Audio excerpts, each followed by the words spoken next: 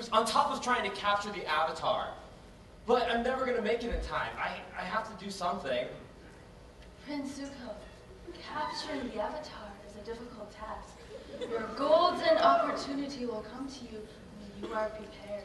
But I'm running out of time. I have to capture the Avatar to satisfy my father, the Fire Lord, and restore my honor. But those darn Kyoshi warriors and their fans keep getting in the way. What am I going to do?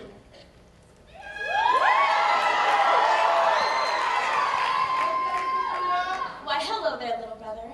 I couldn't help but overhear you having a little trouble capturing the Avatar. What do you want, Azula? I have a plan to lure the Avatar into Fire Nation territory, but we have to work together. What? It will be easy. All we have to do is capture his giant flying sheep. Naturally, he'll follow. Why would you want to help me? Well, we both know I'm the better firebender here. There's no way you can defeat him without my help. Plus, you're my little brother. No, Zuko, Azula is crazy. She must be stopped. No. Don't you remember when Father banished you and left that scar on your face? I mean, what happened to, I'm Zuko and I have to defend my honor? I mean, are you still that pathetic little boy? If you were mature, you would take the opportunities presented to you. Oh, Zuko, no. No, Auntie. She's right. I have to help her. This is my chance. I have to steal Appa. All right, Azula, I'll join you. But I hope you have a plan in case those Kyoshi warriors attack.